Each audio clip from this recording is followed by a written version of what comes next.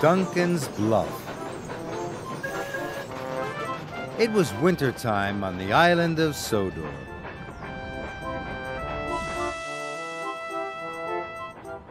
Duncan was busy puffing through the white mountains and the frosty forests. He was proud to be a narrow-gauge engine. Duncan was delivering coal to the villages. They were going to need extra coal from the main coaling plant.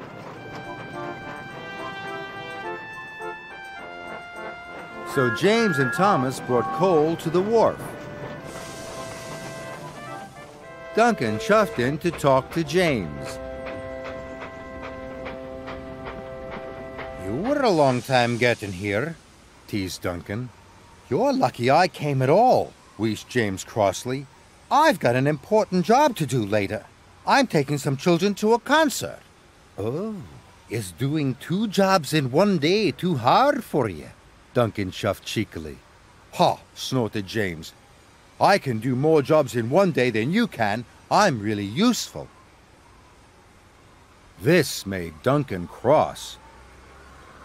"How about a wee contest?" chuffed Duncan. "I bet I can take more coal to the villages faster than you can deliver it." "All right," puffed James. "You're on."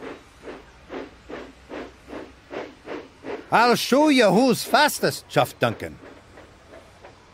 But Duncan was worried. James was big and strong. "I hope I can be as fast as James," he puffed nervously.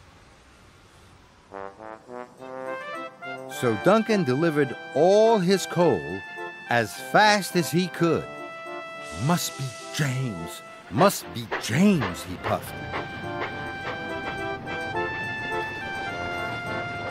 But when Duncan arrived back at the wharf, James was waiting for him. "I told you mainline engines were the fastest," teased James.